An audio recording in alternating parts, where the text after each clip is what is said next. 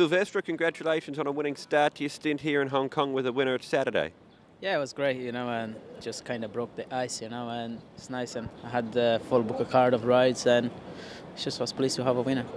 You had a winner at the International Jockeys Championship going back to December. Did that sort of whet the appetite for you to come here for a longer stint? Yes, sure, yeah. And, and after that, and I got a call, and they gave me the opportunity to come back for 3 weeks. And, I just see something different. Hong Kong's race is nice, so, probably one of the best races in the world as well. So, no, and just delighted to be here. You've got 7 rides at Happy Valley on Wednesday night. What do you make of your chances for more winners there? Well, first of all, I'll try my best to get a winner, but, looks pretty much competitive in the paper. But I got a couple of chances, so, just have to see how it goes.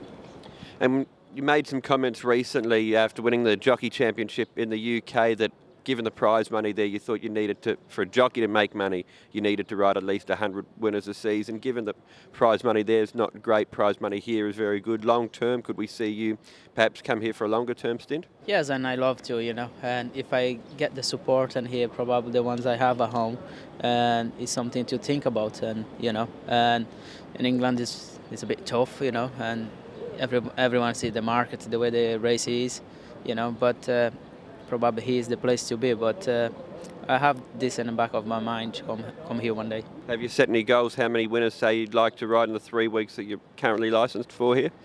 Well, if I ride one win every meeting, I'll be delighted, But I have no tag. I just want to get around safe and and try my best.